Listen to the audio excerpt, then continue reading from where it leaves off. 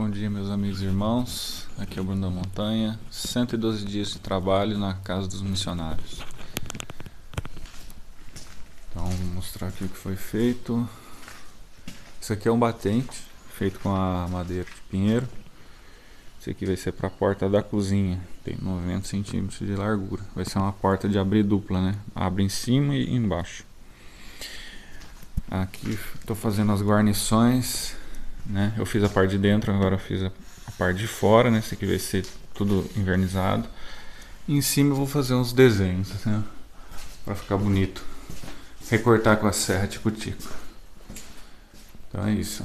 Essa parte lateral foi feita, falta a parte de cima. Depois passar um gesso ali em alguns lugares que está precisando.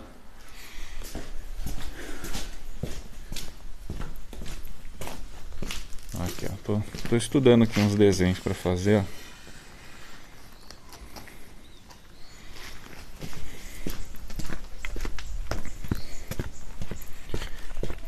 E dei uma mexida na parte elétrica também.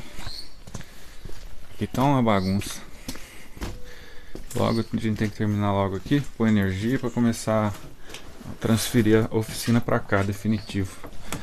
Então fiz essas tomadas, interruptor aqui, vai ser 110 220. Por isso essa fiozeira aí. Aí vai ligar essa lâmpada, tem uma outra ali e outra aqui. E depois vai ter uma outra para lá. Só que tem que arrumar esse telhado primeiro.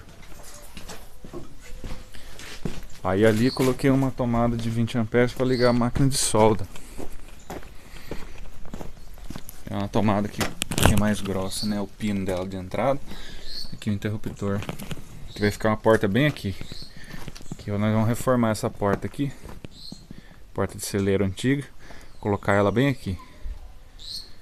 Depois vamos fazer uma janela redonda ali, ó.